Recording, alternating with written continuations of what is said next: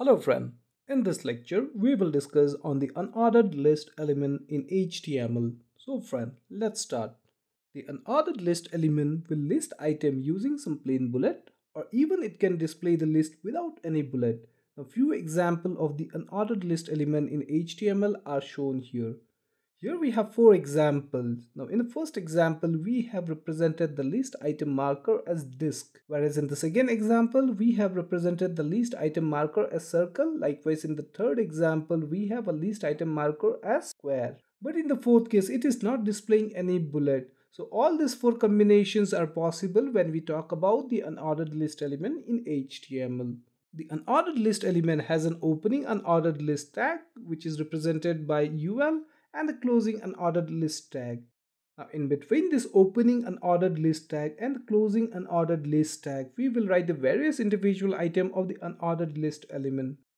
Now to write the various individual item of an unordered list element, we have to surround each of this individual list item with an opening list tag and the closing list tag. Now a very important thing, that is, by default the unordered list element will have the list item marker as disk or bullet.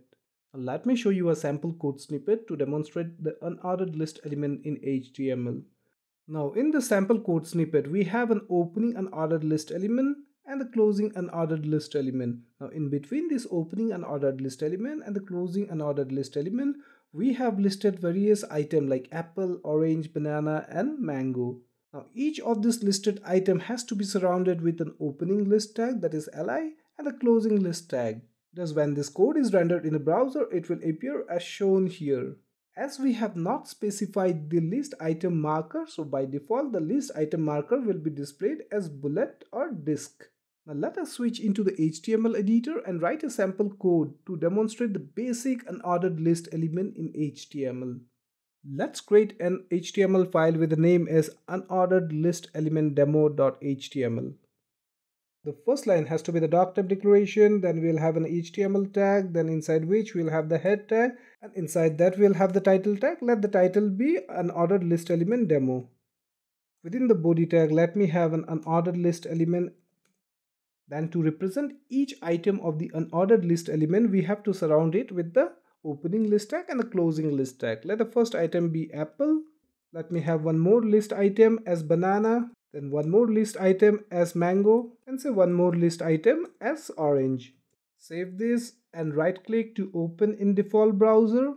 When this code is rendered in the browser, we can see the list of fruits as apple, banana, mango and orange. Now here the list item marker is a disk, as we have not specified any list style type. So by default the list item marker will be disk. So this is just a basic code about the unordered list element in HTML. We will be exploring more about the unordered list element in HTML in our next lectures. Thank you for watching.